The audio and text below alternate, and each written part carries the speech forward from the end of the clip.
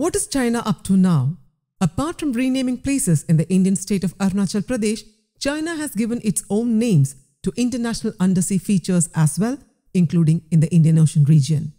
The Indian Ocean region areas have been named after Chinese musical instruments. China has previously objected to the term Indian Ocean, saying the ocean is not India's. The report noted that while China had earlier renamed undersea features in other maritime regions, this is the first time that the People's Liberation Army Navy has made public that it has done so in the Indian Ocean region.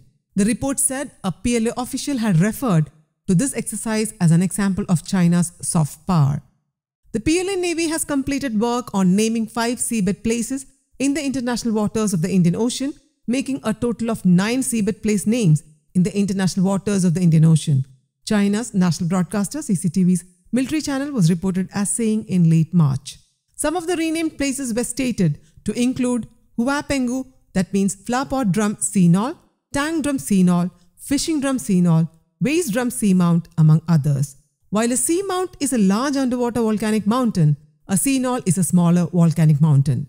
The Chinese state media report, however, did not share the precise location of one of these features, while the location of the other 4 features were entirely unknown.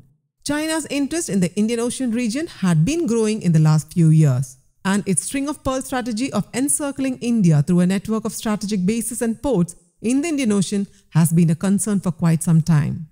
Apart from sending spy ships to ports it had acquired from neighboring countries like Sri Lanka, China has been expanding its secretive base in the Coco Islands, a Myanmar archipelago near the northern Andaman Islands.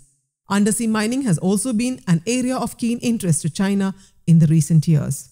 News Desk, Kaumudy Global.